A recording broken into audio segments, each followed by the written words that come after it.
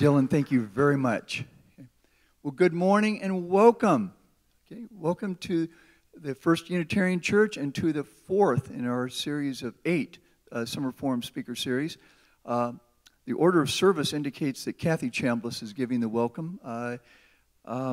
Someone in church last week asked if she was my daughter, and I'm Tim Chambliss, member of the board and member of this church for about 38 and a half years.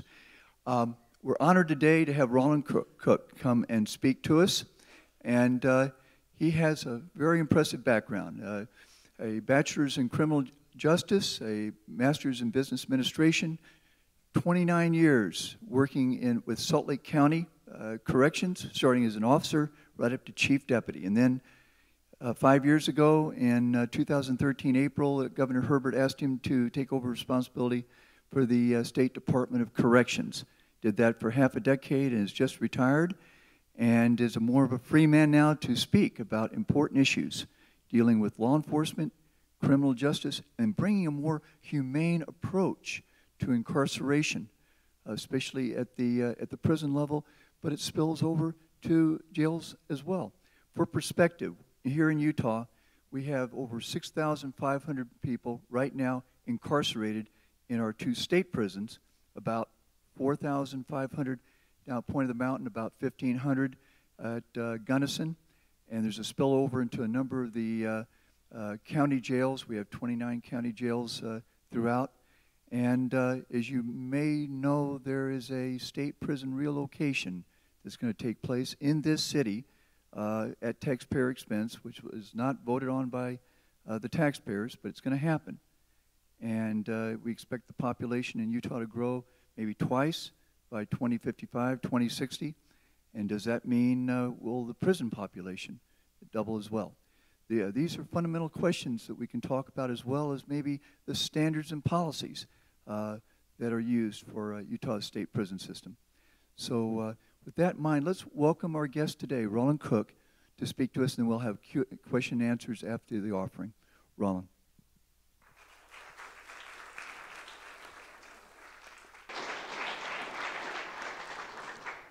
Good morning. After watching all of you walk in, I'm just so tempted to take this jacket off. Would you mind if I did? Okay. I'll leave the tie on. Okay. So, after all those years of wearing suit and tie, it's been 60 days without it. It's been awesome. So, there is so many things to talk about today, and one of the things I want to do is I want to make sure that we have plenty of time for questions and answers, because I'm sure you guys have plenty of questions for me. As I told Tim, and he's heard me speak before, I am very transparent, and I'm very plain spoken, and I'll let you know exactly what's going on. I think it's important for all of our citizens and all of our people to know exactly what's going on. And when I kind of hear Jim said he can speak freely, I spoke pretty freely before I retired too, as well, because there's a lot of important topics that we deal with every single day. But let me just tell you a little bit about myself, how and what my thinking is before you start asking questions. So I usually talk about, one of the first things you need to know is I sort of grew up in a church just down the street from you here. I went to First Baptist Church from the time I was 4 until I was about 25. So when they said I was speaking here, I knew exactly where I was coming from. But what I usually like to say is that I'm a Baptist, born and raised in Utah, married to a Catholic. So my kids are really screwed up. But I begin by saying that because I want you to know that religion really played a role in who I am and what I do. And also the LDS religion played a role in that. The reason I say that is you don't mess with me unless you're messing with the ladies in the neighborhood that I grew up in. When I retired, everyone's always looking for something. Oh, he did something wrong, or there's some big coup that's going on, or something's happening. No, I was really just tired and wanted to be with my family. But the first people that called me were those ladies from the ward, other than my mom, who was completely stressed out, and still is today.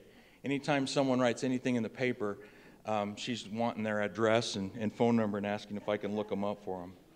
But those ladies, just to give you some perspective, I was raised by a village. I want you to understand that. I used to play ward ball. Some of you guys know what that is. Basketball. One night I was there playing basketball, and a gentleman walked into the gym, talked to the coach. The coach walked over to me and said, "Rollin, I'm sorry, you can't play anymore. You need to go home."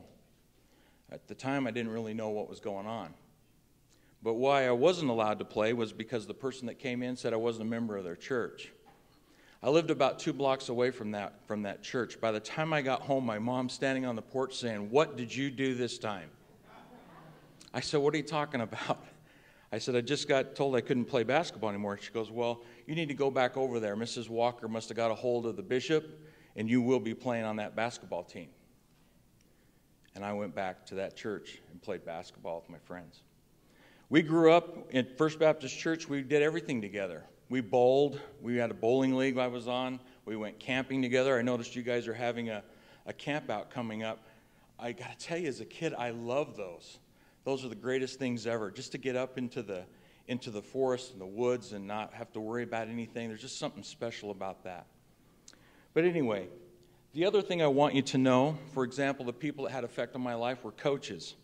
It may be hard for you to believe because you look at me and you're trying to figure out, okay, who is this guy? And you hear that he grew up as a corrections officer, and the first images, he's got a crooked nose, so he probably got busted in the nose one time or two. The reality is, I cried a lot when I was a kid. And my friends to this day still tease me for that. If I got up to bat in baseball and I struck out, I started to cry. For whatever reason, I couldn't help it. And there was a basketball coach that I had who was at one of my games.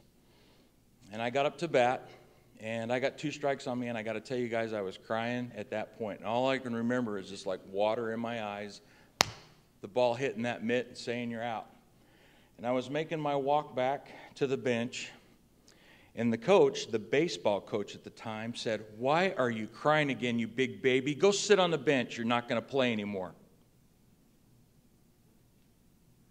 So I went to the bench, and my dad was there. So people are going, "Does he have parents?" Yes, I have parents. I could talk to you about them for many, many minutes. But I went to the bench, and from the bleachers came my basketball coach, and he came down there. He walked right in. I don't know that he cared what the baseball coach thought. Put his arm around me and said, "Rollin, it ain't going to matter. 20 years from now, 30 years from now, you're going to be something special. You're going to be doing something great. Don't worry about baseball. Don't worry about striking out." Another story to tell you is about Obert Tanner.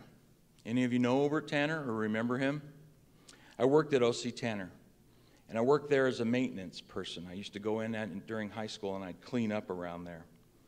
And one of the things I did was clean his office, and he had a bathroom in his office. And the important thing that impressed upon me is whenever I walked in there, he asked me first couple times if he saw me. He'd say, "What's your name, son?" And I'd say, "Rollin." And most of the time when people say Rollin, Tim said it right, they'll say Rollin, not Obert. Every single day he said, "Good afternoon, Rollin, how are you?" And then one day, just a simple thing, you wouldn't think it's much, but when you're cleaning someone's bathroom, how humiliating that can be at times. He just said, "Rollin, there's something I want to tell you. Come over here." So I walked over to his desk. And I don't know if any of you guys remember Obert. He was like he was a very tall, thin man, but he seemed like he was about 7 feet tall to me. Very kind man. He said, "Rollin, I want you to know something. I've never had anyone clean this office better than you. I want you to know what it means to me to walk in every single day and know that you've done the very best you possibly could, and you do a great job." Now, why am I telling you about this? Mostly because I want you to know who I am and what my principles were as I grew up through corrections and the things that we implemented in the jails and in the prisons and the things that still need to be done every single day. And I want you to know a little bit about me. Because usually, as soon as you hear, I noticed there was a sign on the front door said, "No weapons allowed." Do you think I'm wearing a weapon? Tim, did you shake me down? The answer is no, I'm not. In my entire career, I didn't. I did when I would go out with my family because of threats and different things that I had to do. But I know that there's another way of dealing with things, and we've known that all along, and I've been taught that throughout this time. But, Tim, you need to shake people down if you're going to call in cops and stuff. Anyway, so that's just a little bit about me, where I grew up and what I know. I really want to open it up to questions because I'm sure you're going to have plenty. We can talk about some specific topics that Tim brought up, but if you'd like to ask me questions, let's begin that way, and then we can kind of go whatever direction you think you'd like to go. Okay, well, then in that case, we're going to go to our offering right now, okay? Oh. So we're going to give you a chance to sit down and relax. And Dylan, you have the piano, and we'll pass the plate, and then we'll go to questions and answers. You want to do it that way? Or okay, we'll do it.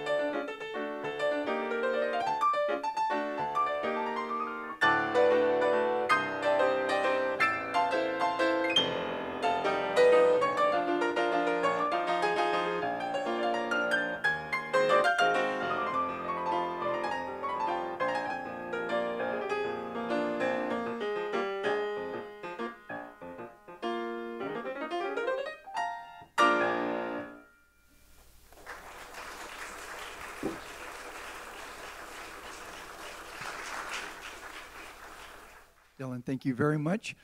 What we're going to do now is we'll go to questions and answers. If you have a question, please raise a hand or nod, and Kathy and I will alternate with the microphones. We need the microphones in order because this is being recorded, both video and audio, okay? So in just a moment, we're going to start with a question here, and then we'll forgive me. We're going to start. I always defer to central administration. So first question will be here, and then we'll alternate over there. Okay? Hi. Hi. Can you tell me how you got interested in corrections? Oh, great. That's a great question. Probably not what you think. In fact, oftentimes when I talk or I speak at different places, I talk about when you're growing up, you're not pulling your red wagon around thinking, gosh, I just hope I become a correctional officer. They make so much money. Everyone loves them so much. So it didn't begin I wasn't thinking I was going to be a correctional officer. But one thing I was following, again, going back to First Baptist Church, I was involved in scouting. And a couple of the folks that were involved in the leadership at the time, one's Cliff Lever. He was he was assistant chief of Salt Lake City when he retired. And also Mike Cannon, who was in corrections. He worked for adult probation and parole. And I wanted to do something in service. I just kept being drawn to that. I still am today as I'm sitting here 60 days actually retired.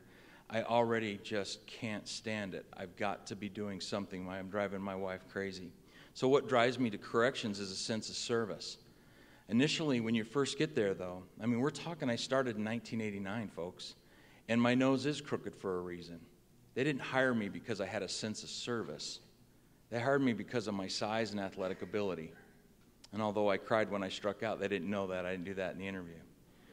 But what drew me to it is as I continued, I could see there was going to be a future. I could see that this sounds, simple, but sometimes you actually do feel like you're making a difference in their lives. There was a lot of kids that I grew up with that I would suddenly see behind bars. I tell a story about, for example, a kid, his name's he's now passed away. But but his name was Eloy Martinez. And if you cry a lot when you're a kid and you're in sports, you get picked on. And I showed up early for one of my games. I rode my bike to the game. And a couple of kids started picking on me. The next thing I know, Eloy's riding up on his bike, and he throws his bike down and pushes those boys away and stood up for me. Well, our paths went different ways, mostly because in many ways the opportunities I had were different than what Eloy had. And to see him across the bars and to be talking to him and knowing which way his life was going, you could see that there was going to be a difference that could be made if you really did something beyond sticking someone in a cell. You could see it. It's changed so much. But it takes a lot. So I know those questions are going to go there, but what I'm telling you is that we've come so far. When I tell you they were hiring me for size and athletic ability, they literally said, Rollin, Cook, if you'll eat that tray of food that just came down from the kitchen, from the jail, you're hired. To the point that we were actually looking for people that had leadership skills, that had conflict resolution skills, that were educated, that were willing and wanted to help people. That's a big difference in who you're hiring. And then you're only paying them $18 an hour. Who wants to go to work in a prison for $18 an hour and have those types of skills? It's tough to find. So asking the question, I would tell you I didn't grow up thinking I was going to be a correctional officer, and I certainly never thought I would be chief or executive director. If you'd have told me that, I would have said you're crazy. But that sense of service, the things I got from my community and so on, led me down that path. Okay.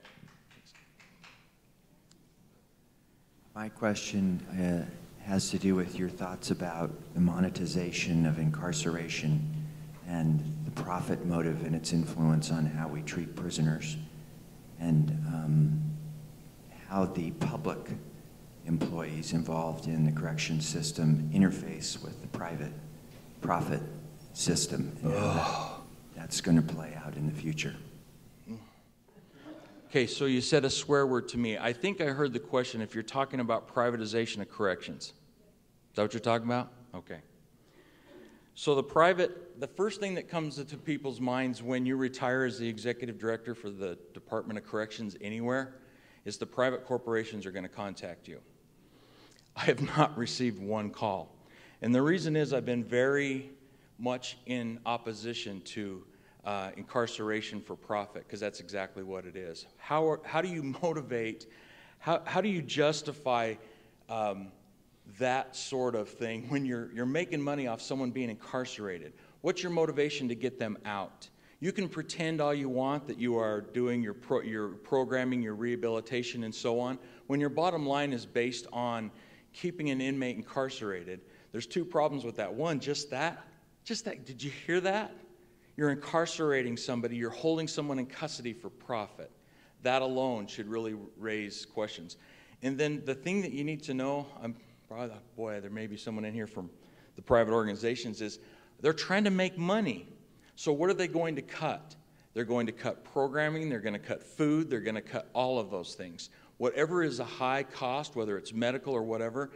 And just look at the challenges we have from a public sector trying to provide medical treatment and so on. So you said the swear word to me, which fires me up pretty good. The thing I would tell you is that you must always fight it. It's not going to go away. It's not. You're always going to have private corporations, CCA, others, who are going to try and make money that way. And they call on the very best. So maybe I'm not the very best. They call on the very best as soon as they get done, sometimes before they're done, to bring them into their organization and figure out ways that they can manipulate it and keep people in their systems. Oh, no, go ahead. I think most people don't know that there is such a thing as private for-profit influence in the correction system. Well, if people don't know about that, I don't understand how they can oppose it. Well, I guess I would say, and I don't mean this in a rude way, you have to educate yourself in it. Even I have to. It's just like everything else. How do you fight it? well, you got to go do a little bit of research on it. I'd be glad to speak to anyone. I can give you my phone number and we can talk in details. I can share articles that give you some information about certain things that have gone on, even as close as Idaho, where they had reduced staffing so much that the inmates were basically running the facilities. But I wish I knew that answer. I'm sorry, I wish I had a better answer for you other than you educate yourself, you watch for it. Watch for it when you need to know that was one of the options for the new facility. Well, we may not like every single answer that turned out, but when I met with the governor during the interview, can you believe that? I interviewed with the governor. I was in his office. That's really weird. Sorry, I have ADD really bad. Sometimes I just get really... You imagine I was sitting in the governor's office. Sorry, I got to say this. I'm sitting in the governor's office, and he was running late the first time I ever interviewed for that job, and I'm sitting there thinking, am I getting punked here? One of the questions he asked me, though, was about privatization and what my feelings on it, and I let him know. So the one thing I would tell you is that we fought the privatization. Those people were in the audience when I was speaking to the legislature. They were in the audience when we were making presentations. So they're there. We fought it. You're going to have to always fight it. If you don't want it in your city, you got to fight it. I hope I answered your question. By your body language, maybe I didn't, but I tried. Okay. Yes. It seems that there's some great research, and it's interesting that it was done by the United States, and yet we don't use any of it. And there seems to be examples of it being used perhaps in Europe and other places with prisons and helping prisoners to be mainstreamed again. And we have examples in Mexico, Thailand, all over the world where they don't use any of that. And it seems like we use pitifully small amounts of that very research that we've done that we know is successful, whether it's food, how we treat prisoners. I've been out to the prison. It's a travesty. So where is the research, and where do you stand, and why is it not implemented? Well, first thing I'll say, I agree with you 100%, but I would tell you that it is implemented, and I'd be glad to put you in contact with the people. Well, you're shaking your head. All I can really do is tell you the things that we're doing. You're talking about the data-driven research that shows how we can do things differently in regards to incarceration and in regards to reentry. Those were the very things we began implementing as part of the criminal justice reform. It's still in the early stages. The things I tell you, yes, there's things going on in other countries that are fantastic. When you said Mexico, though, you meant the opposite, right? Okay, so what we have to continue to do, and we're doing those types of things, not only at the state prison, but across the country. We're implementing the things that are trying to improve those opportunities. For example, while I was there at the prison, we re-implemented the education program, not just high school, not just GED, but the University of Utah now goes up there and enhances that education. We also began a program just in the last year that I was there that helped prepare inmates for reentry. So we actually take them out of the general population and we put them into certain parts of the facility, and we provide them things such as iPads. We provide them things such as preparation, interviews for preparing for interviews, resumes, helping them find jobs. We're bringing in the private sector to help them employ them prior to them even leaving the facility. Also, you probably know about correctional industries. So for years, correctional industries basically was to keep inmates busy, okay, doing wood and all this other kind of stuff. Again, that change is occurring and has been over the last 2 years, where we're now giving those people opportunities to get jobs that are going to lead to jobs out in the community. We're bringing in the private sector for things such as welders, construction. It isn't just go out and make them busy. Now we're bringing in the private sector to help them do that. Also, the programming and rehabilitation, while I was there, and again, if you hear it's just going to take a while, you can't stop. You have to continue to push these things. When I was there, we began the process. We brought in a director from Chicago, actually from Iowa. He was working in Illinois, And he's beginning the process of implementing many of the data-driven programming that you're talking about. Is there a ways to go? Absolutely. But we are making some progress. I want to ask you what you think about respect for recidivism and what that means to you, what it means to the state, and what it could mean for the future of incarceration, because we have got the highest level of incarceration in the world. So a couple of things. When you talk about recidivism, you can't just be talking about reducing the amount of time that somebody goes back into a correctional facility. What you also need to be talking about, and what usually catches everyone's ear, is that when you reduce recidivism, you improve public safety. That's the part that often gets missed, especially when you do things like criminal justice reform that we haven't really talked too much about. One of the first things that they started to resist was that, and you still hear them arguing about it now, is that all you're worrying about is reducing recidivism. You're just putting people back out and you're not providing any treatment or anything like that. You're making it unsafe. It goes back to the question that the person asked just a few minutes ago in regards to what are you doing. Again, it takes a long time, but you have to have things in the community for these folks to be placed into. So when we talk about, hey, we want to reduce recidivism, again, I feel like I'm almost campaigning for you guys to fight. The thing you have to fight for that we didn't get as part of that criminal justice reform is things in the community.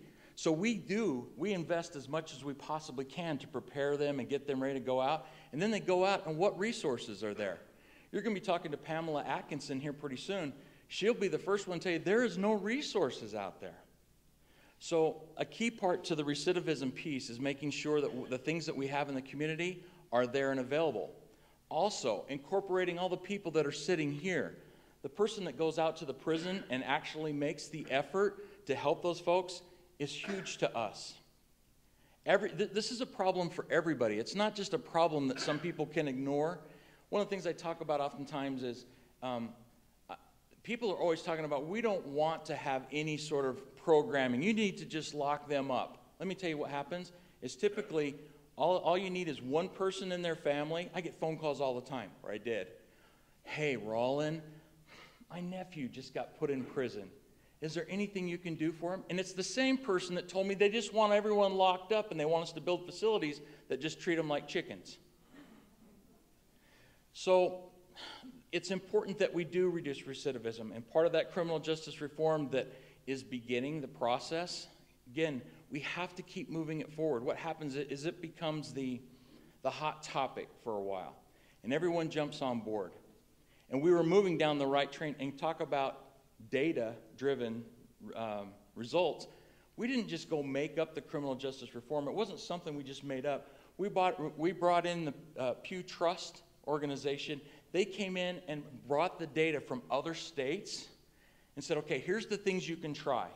Here's the things that's working in Texas. Here's the thing that's working in Washington. Yes, I said Texas. They've reduced their population of incarceration by 15,000 over the last 10 years. And no one talks about it because they're so conservative. But they've done it. Same thing with Washington. We went and met with Washington to talk about the programming that they're doing inside their facilities and implementing them there. The problem is Utah, per usual, is about 10 years behind. So we had just barely begun that process, but you have to be engaged in it. I guess to talk a little bit, just to sort of round up that question, it was also, recidivism was in our discussions in regards to the new facility being built. When we brought in Pew, and their goal was to help us reduce recidivism and to slow the number of people that are going back into the prisons. It wasn't to just make it so that there wouldn't be any more, because the population continues to grow in Utah. The key is to curve it and to slow it down, so you didn't have to build as many beds. So that was part of that discussion that we had in that regard. So the reduction of recidivism is a very complex discussion that needs to be talked about. Public safety, we need to talk about people being involved, we need to talk about resources out in the community. So we all, I get the feeling that you're all with me. We want less people incarcerated. Great. Then put the money towards something in the community that they can turn to. Because when you put them out there, they still need that support. It's not there. Thank you very much for coming and speaking to us today. It is a two-part question. What can be done to keep people from entering the justice system to begin with? That's got to be the most economic and best for everybody involved. And then secondly, based on your experience, what are 3 things in prison reform that could be done that are realistic that could make things better? And one of the things I hope you'll address is, how do we make it so people that are leaving the system can get employed, that they don't have that stigma that keeps them from being employed? Okay. So I'll try to answer those questions the best I possibly can. So, to begin with, the part that's never discussed is the prevention of things. No one ever, when we sit in meetings, it's seldom discussed about what sort of investment are we going to make, especially in the juvenile side of things.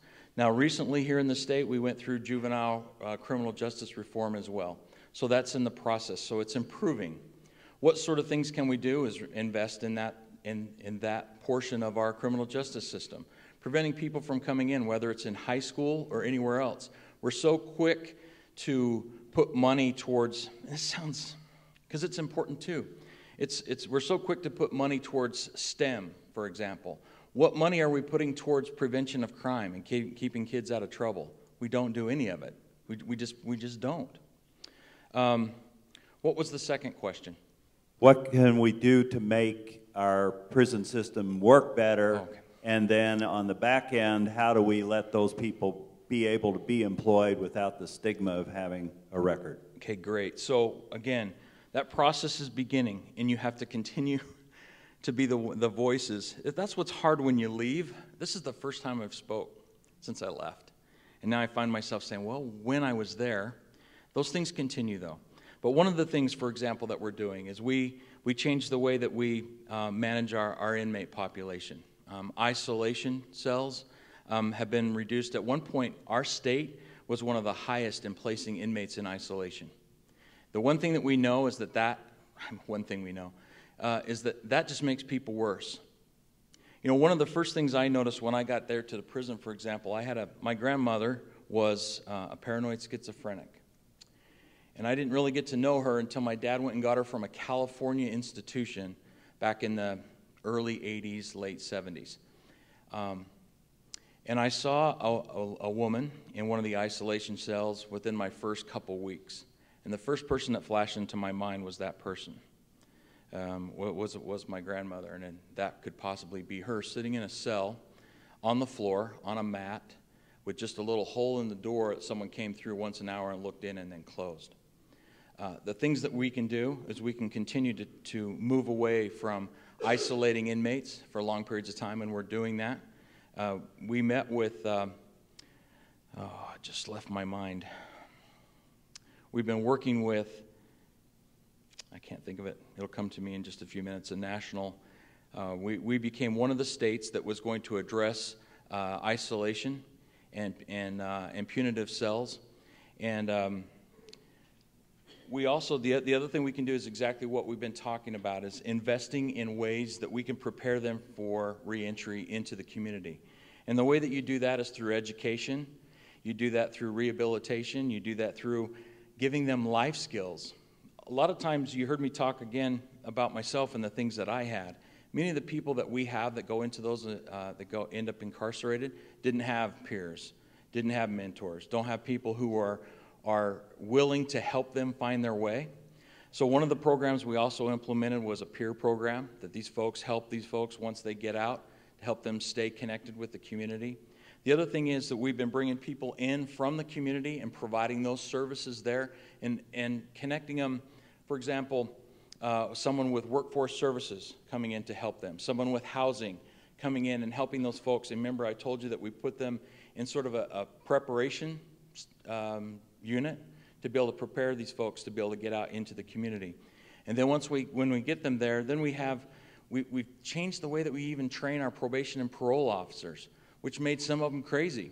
I mean, I don't know how many of you remember, but after about 2 years that I was there, you suddenly had probation and parole officers who were on the news. Of course, it rings more to me, maybe you guys didn't hear it, that were complaining that I was being too soft, that we needed to be more tough and more strict. We had to put our probation and parole officers through 3 years of different training and being able to communicate effectively, being able to problem solve, being able, when you roll up on someone who is high, rather than instantly taking them to jail, that you get them to a hospital or you get them to a rehabilitation center rather than take them back to incarceration. So there's a variety of things that are being implemented now in that regard that can improve that process, but you have to continue to invest in it. What was the third question? Well, it was how do you integrate people back into society? So again, the very best way is to not just simply kick them out. You have to involve the community in that process. So we have a committee of folks that work together, something that we began probably about 4 years ago, where we brought in all the people from the different social services to work with us and be able to come into the prison and be able to work out in the community with our offenders. So that's one way. The other thing is you bring employers. If you think, for example, if someone's going to go apply for a job and they're covered in tattoos, what's their ability to get a job? It's not there. But what you can do is we bring employers inside the facility to help them understand and get them involved in preparing these folks for jobs, getting to know them. It's amazing how they become the advocate for the person and want to hire them once they get out. Okay? I have a very simple question. When you first started talking, I don't think I could have said that I knew what a corrections officer was. And I'm gathering through the discussion, but I'm curious, can you give a description of what a day looks like for a corrections officer? And just two other little points there. How do you see that role evolving? In 20 years, what do we hope that role looks like? And also, to what extent, I gather you're not a prison guard, is your role defined by your authority over the prisoner? Are you more like an authoritarian figure, or are you more kind of a teacher? So just looking for a little more description. So to begin with, as I mentioned, back in '89, it was almost exactly what you said. I went from the customer was always right to the customer was always wrong. When I was at O.C. Tanner, the customer was always right. When I got to the jail, the customer was always wrong, and it didn't matter. What a correctional officer goes through every single day, think about it, is a wide variety of jobs and responsibilities. For example, 1 minute they're dealing with someone who has never committed a violent crime in their life. They're mentally ill. They're suffering from delusions. They're trying to just get through the day, just function every single day. Then you have another moment where you're working with the worst of the worst, I would say. Worst of the worst are the ones that committed violent crimes, that have been in gangs their entire life, that are looking for ways to manipulate the officer, to find a way to just make their own lives better while they're in there, to gain their power and so on and so forth. And then the next minute you're dealing with a female offender who maybe is pregnant, that is due to deliver, and they're scared, and they've been in jail for the past, 4 months. They got transferred to the prison. Where's their baby going to be delivered? And all the dynamics that's dealing with that. Then you're dealing with a situation where you don't know what's going to go on behind you when you're walking down the hallway. You're worrying about, for example, what's going on at home because you make $18 an hour, and you know you're going to have to leave as soon as you get off work after working a 12-hour shift. You're going to work 4 hours somewhere at a part-time job. You're figuring out how you're going to deal with daycare. You're filling out, oh man, I got this grumpy old lieutenant who started back in 1989 who still thinks that it's all about being an authority and we should just be locking them down. And then I got this crazy executive director who has these great ideas, supposedly, that we're going to let them out more often and that we're going to educate them and that we're going to improve programming and so on and so forth. And then you drive home. And I want you to know that recent studies have shown that correctional officers are 35% more likely than any public safety, and you already know public safety's suicide rate is high. Correctional officers are 35% more than that. And they're showing that correctional officers have PTSD equivalent to those that have been in the military. So where is it going? It's going in a great direction. That's what I'm kind of telling you. But it takes time. For example, when I got there to the Department of Corrections, they weren't doing background checks on the people they're hiring. It takes time. Remember, everyone was being hired for what? To warehouse these folks. So it takes training. It takes people that are going to come in. We have more volunteers per capita that come into our prison than any state in the country. And that's what we need. But those correctional officers are going through that transition. Again, when this is like, again, my first time I've spoke since I left. The people I left behind are continuing that direction.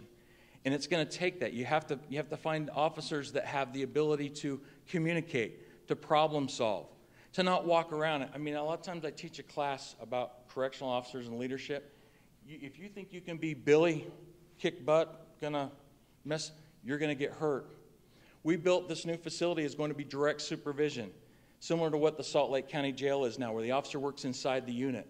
You have to be a communicator. It's like community policing, except for in a facility. Treating people with respect. See, I can go on and on. The deal is that it's changed a ton, and the training and everything's going to have to change. What do I see them in the future?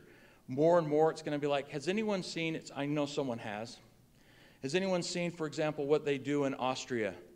Some of the jails and prisons there, okay? We won't all have that. What it is, it looks like an apartment.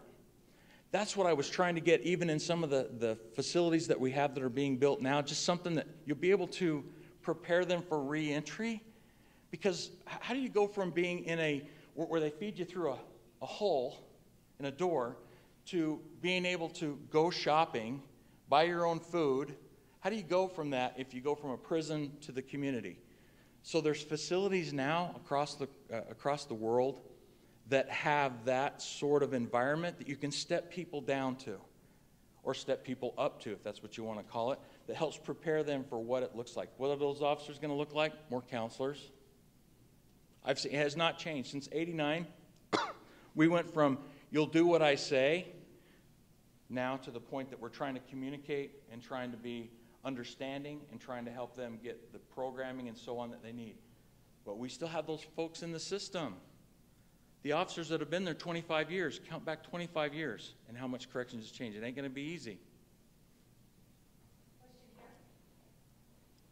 Hi. You got to get her up. She's been raising her hand. Yes, sir. Thank you for coming this morning. Thank you. I have a question about, you alluded to it a couple of times in your last two answers.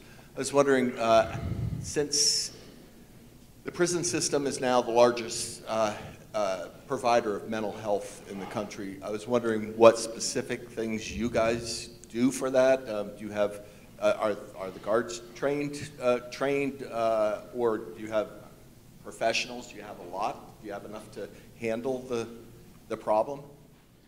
Yes to the training for the officers. No, do we have enough help? Thing I'll tell you is that one of the things we began in Salt Lake County when I was there is we worked with the Department of Corrections and began what, I don't know if many of you have heard of crisis intervention training. It's what many of the police officers have out in the community that helps them deal with the mentally ill. And it's one of the most impactful classes that was ever provided. I mean, they actually, one, they take you to the state hospital. Two, they put you in a simulator where you hear voices, similar to what someone that hears voices experiences. It scares the crap out of you. You understand suddenly what it would be like to have to deal with that every single day. We grabbed that training and we made a corrections version of it. So now our officers that work in those units get that type of training, but that's not enough. We also, you know how difficult it is to hire someone that will want to work inside of a prison in a mental health facility when it's not even designed for that? One of the things I guess I would tell you that you probably already know is when they closed down all of the mental health facilities in the 1980s, they all went to a correctional facility. My only answer to you is you have to learn to accept the fact that you are going to be a mental health provider. And you have to do everything in your power to improve that service to them, because that's not going to change until the entire community in this world, in our world, in the United States, changes to the point that we understand we can't put people that are mentally ill inside of an institution that is designed for custody. It doesn't work. It makes them worse, which goes back to some of that discussion we were having about isolation cells, because that's where they get placed, right? Because they become violent. So one of the things we did as we designed this new facility, simple things like windows. It's really freaking everyone out, especially the officers. Are you kidding me? At the end of the unit, it's windows like this. And remember when you came in? Sorry, I'm going crazy standing behind this. Remember when you came in and said, "How does it feel to be in here?" How great it feels. You feel like there's a special feeling when you come in here. Well, you know what it is? It's called light. It's called love. It's called earth. And having that in our new facility, having windows that they can actually see out of, facilities that are designed instead of with steel doors, you're still going to have some way to lock them in because it's a custody facility. But having it instead of being steel doors, you've got windows. It's those types of changes and those types of designs and different things that will help. Again, trying to find someone who wants to come work for the state as a mental health provider that pays how much is extremely difficult. Time has gone by since the decision was made by the legislature to move the state prison. Could you give us a refresher on why, in what ways the current state prison is deficient in programs and physical capacity? In what ways is it deficient to the point that we need to move it? I need a refresher on that. That is a great question, and I'm not belittling your question. If you've ever gone out to our facility out there at Draper, you'd be appalled. She said it herself. When I got out there, it was so bad. For example, even the officers were living in areas that you wouldn't think anyone would want to work in. We have shower areas that were completely rust. Everything's falling apart. You have facilities that have been out there since the 1950s. You have some facilities that have been out there since the 1980s. The problem that people don't understand oftentimes is that correctional facilities are used 24 hours a day, 7 days a week, 365 days a year, every single day. And they wear down 3 times faster than any building that typically would be used for other reasons. Those facilities are not designed for programming, for education. For example, there's one of the areas has a classroom that's an old cleaning closet. They put a table in the middle, put 4 chairs around it, and that's where the person is teaching the class does it. Other programming is done right out in the hallway. Instead of it being in a room where there could be some privacy, where the people are talking about the challenges that they experienced, there's no place to do any of that types of programming. So we've talked about where is corrections gone or where is it going. If we are going to make a difference in someone's life, you have to have the facilities to be able to do that. The mental health facilities, the medical facilities, the housing facilities, the transition to back into the community facilities that are designed for that. None of that is that. It was designed to warehouse people. That Wasatch area, if you go and look at that, eventually they'll allow everyone to take a tour. I tell you all, go. Because what you're going to do, that'll save you a trip having to go look at Alcatraz, because that's what it is. It's dark, it's dirty, and they do the very best they can to keep it up to where it needs to be, but it's about having facilities that provide the changes that we've seen in corrections. We've seen that warehousing doesn't work. So the facility and the need to have facilities that we can move these inmates to, is very important. I read an article, and I wish I could remember where I read it recently, about the drug abuse in the Texas prisons, and that guards are essentially bought off and the prisoners are running the prisons, and that this was an ongoing process. And maybe that was a political statement of what, but anyway, if you could just respond to that. Sure. The first thing I can tell you is that, yeah, that absolutely happens. Drugs are brought in by staff. If you're typically going to have anything happen inside of a facility, whether it's weapons or drugs, it's typically brought in by staff. I don't know that I buy the statement that the inmates are running it, but I can tell you that that is actually one of the arguments that I always ask for in regards to changing from what's called indirect supervision to direct supervision. As I say, the inmates own, when you have a linear style facility, which is the one that has, for example, a long hallway and bars and them locked up that way and the officers on that side, the inmates own that side. The only time that the officer even has any sort of ownership at all is when they got to go inside the facility. So when you place an officer inside of a unit, then you own the entire thing. So there's always that thought that the inmates run it. In fact, I try not to watch correction stuff, but my wife had it on, and it was on that very topic, and it was talking about prisons in Mexico and Costa Rica, where the inmates are actually running it. And so that's my impression of what it is. So yes, I would tell you that's a constant problem. I told you also that when I got to the Department of Corrections, we weren't doing any background checks. So sometimes that leads to problems. I've also told you along the way, when you're making $18 an hour, how do you make it? They run into the same vices that anyone else does. When you're suddenly, you got to make a payment on something. For example, I had a sergeant. We did a lot for correctional officers while I was there to continue to get raises, and now they're in a career ladder. The officer said to me one day, that raise that you got me allowed me to take my son who has autism and pay for it worked out exactly to a year's worth of help for his son. So when you have those kind of things that play on them, that they have to deal with every single day, it's going to happen. But I would tell you that's like 1% to 2%. The rest are great people that work hard every single day, and most of them are really trying to change themselves. We've talked about where corrections is going, where it's come from. That's not easy. It's not easy to make those changes, but most of them are really good people. But it does happen. That's where it comes from. Thank you so much for seeing me. You betcha. And thank you for being here this morning. Do you know if the ACEs test has ever been administered in any of the jails or prisons in Utah? No. And why not? Because what we do is we treat... So the ACEs test was created by medical professionals, and it's 10 questions, and they're questions such as, have you ever watched one of your parents be beaten? Are any of your parents in prison and or jail? Does anyone in your family have a drug problem or an alcohol problem? And it's 10 questions. And what they found is that if a child scores 5 or more on the ACEs test, it's a guarantee that they will end up in jail and or prison at some point in their life.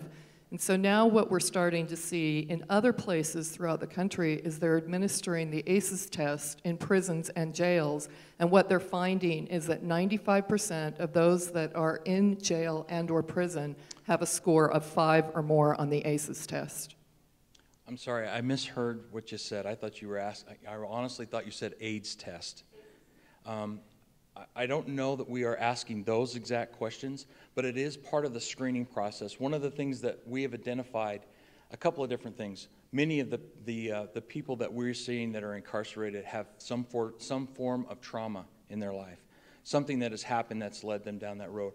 Many of the tests and different screenings that we put the inmates through when they come in through the facility identify those types of things. And then the key thing, though, is the treatment. And it goes back to what sort of thing are you providing that's actually showing is making a positive outcome in their life. Some of the things that have come out of that type of testing are things where we now are managing and providing programming and rehabilitation that's specifically for women. And a lot of it comes from that type of screening that goes on inside of our facility. So I don't know if we're doing that exact test, but much of the testing and screening that we do, it has those same types of parameters around them. Yeah.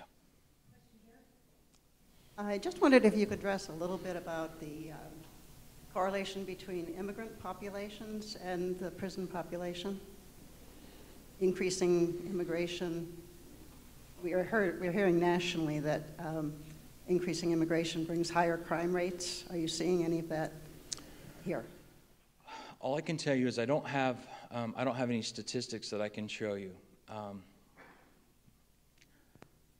So no, I don't feel real comfortable answering that question, mostly because I don't have any statistics that would show it one way or the other. Do you want me to tell you what I know? Okay, because sometimes that's not good, because people say, oh, well, that's just... Okay, I can tell you what I see. I don't see immigrants committing any more crimes than anyone else in this country. In fact, what the area we deal with, for example, in regards to drugs and those types of things, it would be unfair, in my opinion, to be able to say all the drugs are coming from those who are immigrants, for example, from Mexico, or we're having suddenly a problem with the Costa Rican gangs or anything like that. The reality is when we're dealing with it, we don't see any increase in crime from any of those folks. So that's my gut. I've never seen it. I've never seen that they're a problem. Hi. Have you heard of the Other Side Academy? Yes. I've worked with them. Okay. I think they've done a fabulous job. Okay. You can give us... they take in people because if you've been in jail, you can't get a job. And so this started from a group in San Francisco. They came to Salt Lake and started the Other Side Academy. What they do is people, young men, they even have a women's section that have been in jail, cannot get a job. So they take these people after they've been paroled and they're out of jail, and they work for them, and they have a moving company. They have 3 big moving vans now. I've used them. I support them so much. They have the ladies live in another house, and they've just bought another house on First South. They get these young people that aren't murderers and rapists. They've done drugs and dumb things, bad choices, I call it, and been in jail. And I think they're doing a fabulous job. And they, if you ever have to move, the Other Side Academy for movers, they have a thrift store now. I've donated a house full of stuff to them to help these young people, men and women, in the community. Did you have a question? No, I just wanted to tell you about the Other Side Academy. Okay, great. I'll just make one statement, if I could, to that. They are a tremendous resource. They are not the only resource. You said it almost yourself. The problem with the Other Side Academy is that they don't help all. They are able to pick and choose who they can bring into that particular program, which is awesome, but we don't have that choice. With the Department of Corrections, you can say, well, they don't take anyone that's committed a violent crime. How many do you think that is? Because when they're on drugs, oftentimes they're hitting their parents, or they're stealing something from somebody, or they're committing something that involved violence. The other thing is that they're not allowed to associate with some of the people that are in their lives. And that can be good because we know that people, for example, gosh, my mind's going blank so much today, but when they're around certain people, they have a tendency to help them get the things that they want, so they have to keep them away. The other thing the Other Side Academy does not provide is any programming or rehabilitation when they have problems like addictions and so on. They have to get that from the outside. So they're a great resource. That's the thing I want you to hear. They're doing great things. They're helping them find jobs, but it's not for all. They can't solve all the problems. So, I have a question. Kathy. I remember back to, I think it was 2014 or 2015 when the legislature passed a huge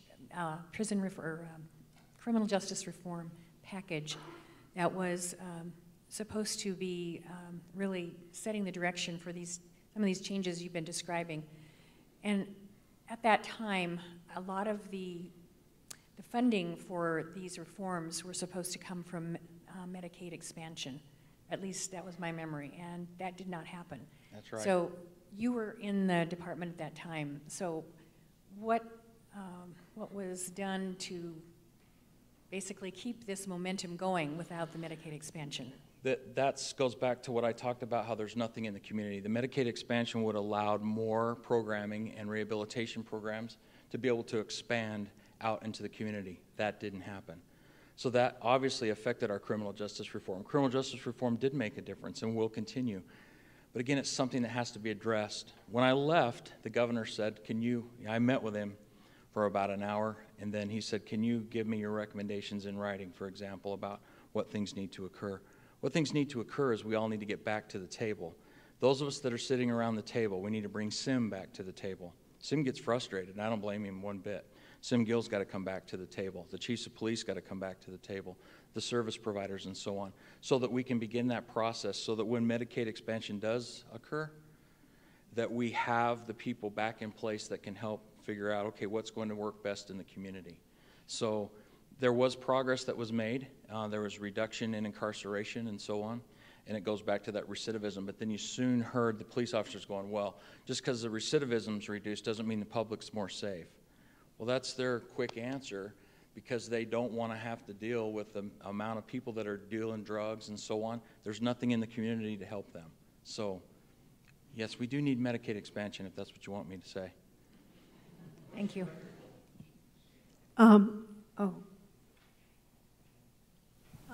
How do you view the state legislature in terms of their understanding the issues, and secondly, funding the needs in the community? It's a pretty broad question. I would tell you that I learned a lot over the 5 years that I got to work with the legislators, and I would tell you that many of them were very much engaged in the process. One of the things that I wanted to do and I can just relate from correction standpoint, we wanted to bring legislators in and help them have a better understanding of corrections, because it was being ignored. We talked about how things have gone, how bad the facilities are, how poor the pay is, and all that kind of stuff. We brought the legislators in, both sides of the aisle, and put them through tours and put them on ride-alongs and got them involved in the process, made them spend time with our correctional officers, make them spend time. I shouldn't say make them. They chose to. They could have told us no, with the inmates. For example, you didn't ask about Governor Herbert, but a year ago he came in and spent, and this is a lot of time, about 5 hours walking around talking with inmates, asking them questions even about medical marijuana and different things like that. So I would tell you from my experience, I had to kick them in the butt, but we got them in there, and they are engaged in the process. The other thing I would tell you, the criminal justice reform, this was the first time in my 30-year career that I saw both sides of the aisle starting to come together. They're still kind of there, but someone's got to bring them. Got to bring them back and say, hey, we got to continue to address these issues, not just what we had in corrections, but now what can we do in the community? What can we do in regards to Medicaid expansion? We got to get these things. So my view is that the majority of them, at least from correction standpoint, were very much engaged, wanted the information, and helped us get the different things that we needed to provide more resources. They were supportive of me and our department.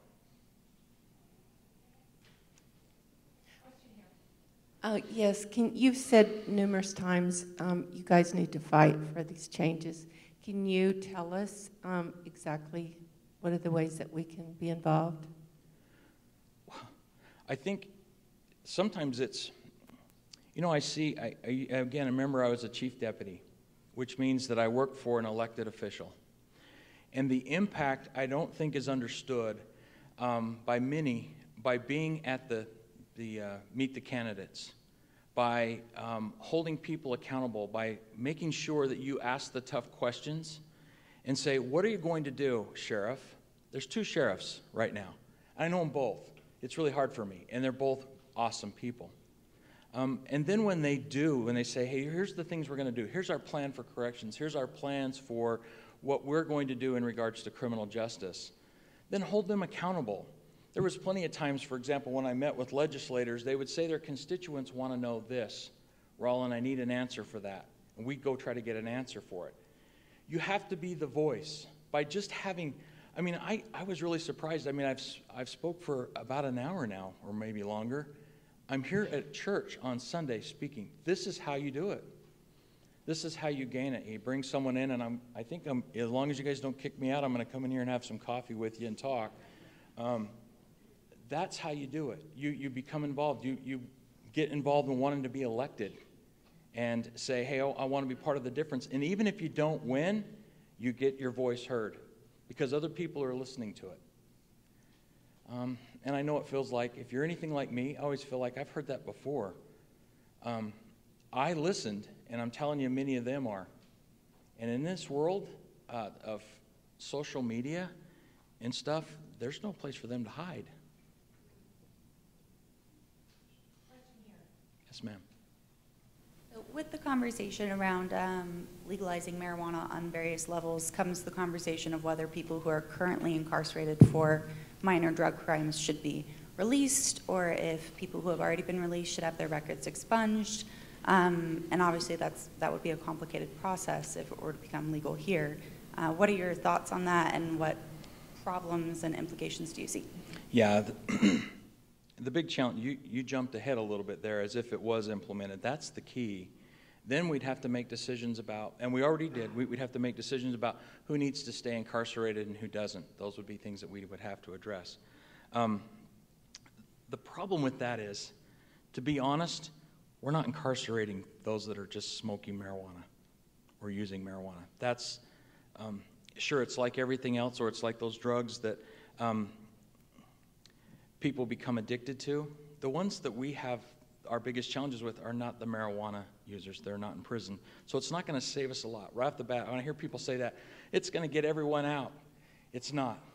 If you want to talk about, we got to solve problems such as meth, such as heroin, and even cocaine, those types of things, that's where those challenges need to be addressed.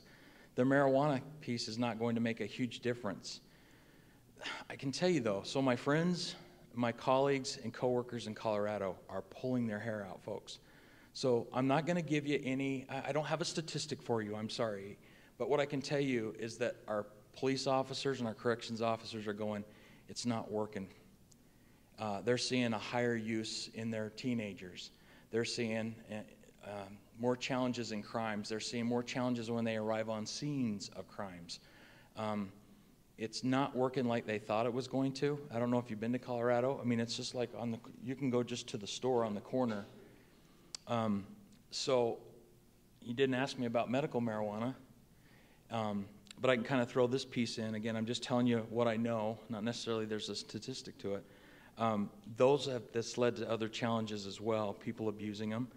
But here's the thing, we can adjust. Do you think that's the, you know, if we're able to legalize marijuana, we're going to be able to adjust in law enforcement and corrections. When I say legalize marijuana, I mean the medical piece. I'm not going to go into the whole, I wouldn't tell you, if you're asking me, do I support the legalization of marijuana? I'm just going to say, I'm not speaking to that. The medical side, we will adjust, but understand there's going to be people that abuse it, and we'll have to adjust accordingly. I love your comment about natural light in prison. I refuse to work on several of these private prisons that were happening in my office, but I did get a chance to work on the forensic mental health unit. And working with the people there, they were focused on don't do anything that's going to give them a weapon or they can plug up the toilet, that kind of stuff. But I thought, well, to me, what would make a difference was natural light in their rooms. And we had very limited light, but we always put it right next to a wall, so when the light would come in, it would wash the wall. And we'd use the transom in the door to pick up light from clear stories in the hallway. So every space had, at various times a day, natural light from two different sources, but I never know what kind of impact that has on people who are mentally ill. I don't know. The evidence shows it's awful on them. Not only is it awful on them, it's awful on the people that are working in there. Remember, you got officers that are working 10, 12-hour days in there. So again, I get a little excited about that because the units have this huge open area that allows that sight in. We also will have rooms, many of you guys have probably seen them, where you can actually, an inmate says, I need a timeout. Can I just get away for a minute? And they can go to a room that has a mural on the wall where music is playing. Did you enjoy the music? I know I did. Bring some peace of mind. Instead of us having to go in and lay hands on somebody, wouldn't it be better for them to go, I need a break before I break something, and go into a room, be able to listen to music? All those things are coming together now in corrections. I talked about getting rid of isolation cells. But again, we have to continue to move down that path, and it's slow. It's too slow for some. I know that, but it makes a difference. It really does. I'm going to pose the last question to you. Okay. Gary DeLand. Nope. Utah Policies and Procedures Standards for total institutions where people eat, sleep, and live. In correspondence to, say, Utah jails, where statistically we've been seeing a significant rise in suicides, deaths in our 29 jails. He has a unique system which is very controversial, and we don't know exactly what it is, the specifics. I'm wondering if you could comment to that. I can. So I guess the first thing I would do is Gary and I disagreed. I want you all to know that I think the thing that's not ever said, it's interesting to me, that Gary had a huge positive impact on jails in Utah. Utah really is actually considered to have some of the best run jails in the country operationally. Is it perfect? No. This was the first place to have inspections, to have standards, and he played that role. The challenge that I had, and Gary and I split on this, was the transparency piece. Just being able to see the standards. He has his reasons for protecting those things, and I didn't agree. And so that's where we began the process of basically building our own. The thing I can tell you is those standards, the thing that always gets put in the newspaper and stuff that I don't understand, I do because that's all they're able to see, but just the negative side of that. The jail standards help every single one of those jails solve problems. It helps us, for example, from the state's point of view, be able to manage those different jails. The key is, though, you guys should be able to see those things. When you say, I need you to fight for it, how can you fight for something if you don't know what's going on? When they said, for example, I just know the media did it, horrible things are going on in Davis County Jail. We want to know what that thing was that was going on. I don't feel comfortable completely telling you what that was, where they failed, but it wasn't something horrible. It had something to do with paperwork. But when you don't have transparency, if people can't come and say, what are those jail standards? What are you holding them to? What are they messing up on? Are they feeding correctly? Are they providing medical care? Are they doing those things? You should be able to see it. So the answer to that is, when it comes to the jail standards, that's when I went to the governor and said, we need to go a different direction. So we had a lot of different meetings. One involved Gary DeLand, basically saying we're going a different direction, and then now the process of building the transparent standards that you're going to see in the future. And the one thing I would say is we're including the ACLU, we're including the Disability Law Center. Again, this is my first time to speak after that, but they will be involved in the process and should be allowed as part of the inspection process. That's the direction we were headed when I left. So, that answer? Let's express appreciation to our speaker, Rollin Cook.